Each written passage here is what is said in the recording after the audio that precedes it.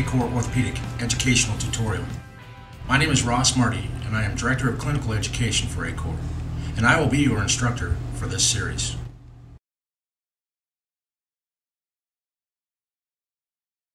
In this segment, we will cover the basics of custom shoe casting using the bivalve technique. This is the preferred method for someone that has bunions or hammer toes. For this casting method, we're going to need a solid chair, a casting block. We want to cover that with a plastic bag.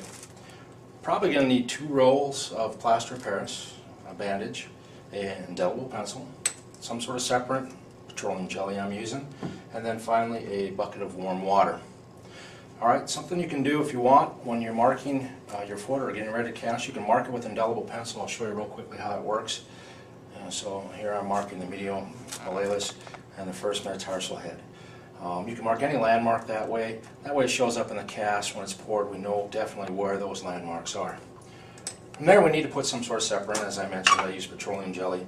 I'm going to do a chukka boot, so we want to go 1 inch higher than the shoe or boot's going to be. So chukkas are usually 4 inches high, so I want to take a 5-inch cast. That way I have plenty of cast to make my boot.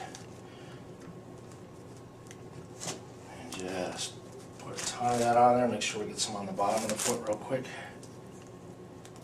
Great. Alright, from here we're going to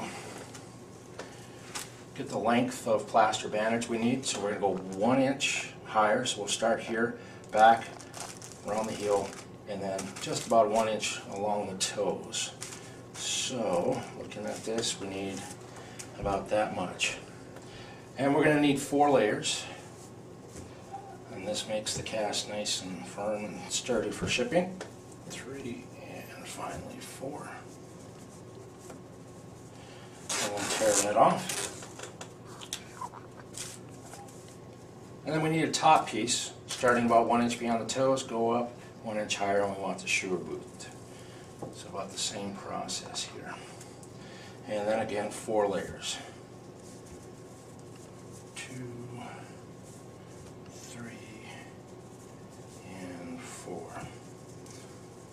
So this was a relatively small foot. I only needed 1 roll. Sometimes you'll need a little bit more than that. Alright, take and set this top piece off to the side.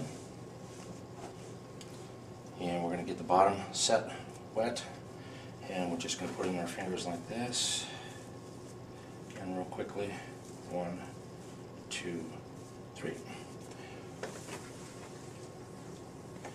Put in a bucket of warm water.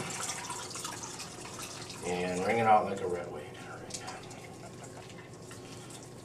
Work the plaster into the fabric real quick. Alright, have the patient pick their foot up real quick for me.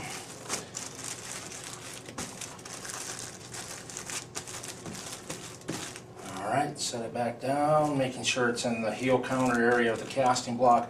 Ankle at 90, knee at 90. Pull this back piece up 1 inch higher than we want it. Fold that in with dog ear the edges here. And then we're going to fold this edge up just where it starts to crest a little bit there in the foot, and fold that back. We don't want to wrap too much around the dorsum of the foot, it'll be difficult to get off. Fold this leading edge back right behind the medial malleolus and right behind the lateral, and then pull that up again, just coming up around the dorsum. Don't want to get it too high, it'll be too difficult to get off. Then lightly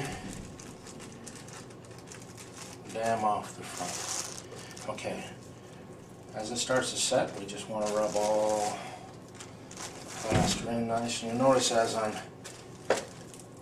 rubbing the plaster in, I'm making a nice little shelf. So we're going to put that top piece on. We want a nice shelf for it to move to. Helps if you get your hands wet.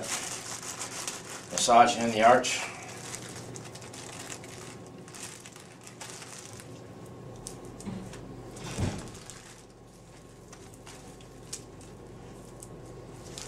Keep on going here, massage it in.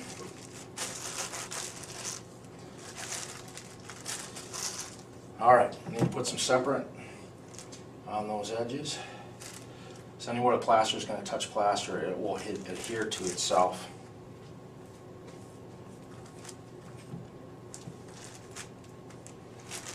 And real quickly, I just double check to make sure I've got some good separating on that top. Grab that top piece, and the fingers the same way.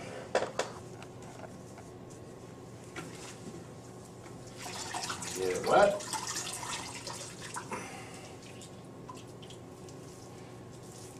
Fold it. And we're just going to set that back on top, fold leading edge.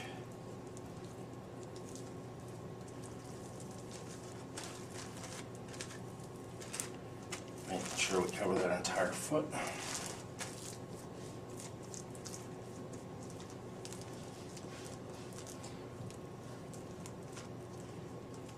You can see where I have that edge. I just fold this top piece up, going around that edge. So we get a nice little neat piece here. This I made together real nice and easy. Alright, get our hands wet real quick and we're going to massage that top piece in.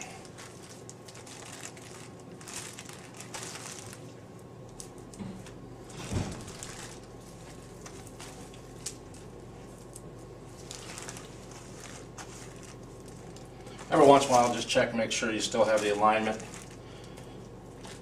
A lot of times the patients like to bend over and look to see what you're doing, and it'll change your alignment on you.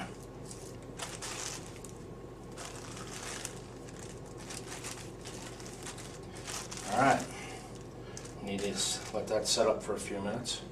And as this is setting up, probably a good time to fill out your work order, making sure you have the patient's name on it, the style that you like, color, and of course the type of foot or thigh you're looking for.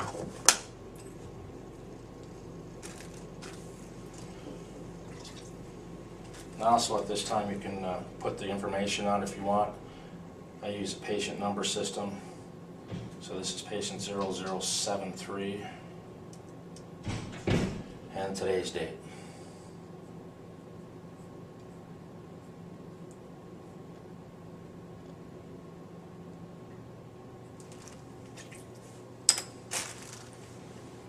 Okay, as it starts to set off, which it's doing now, just slightly start pulling the edges.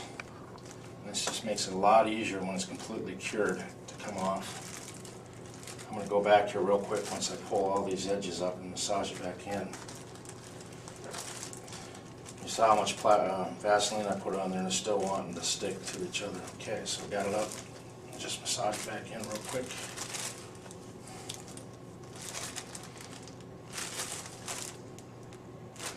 Alright, it looks pretty good. Pull that top piece off nice and gently. Have the patient pick their foot up slightly, and we're going to wiggle this bottom piece off. Set the two back together real quick.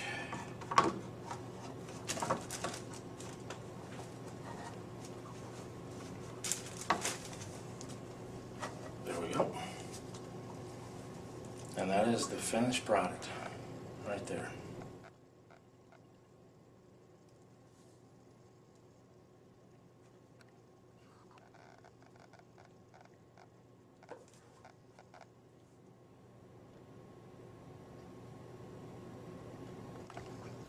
For more information on what you have seen here today, or to watch another ACOR educational tutorial, visit us at www.acor.com. Thanks for watching and good day.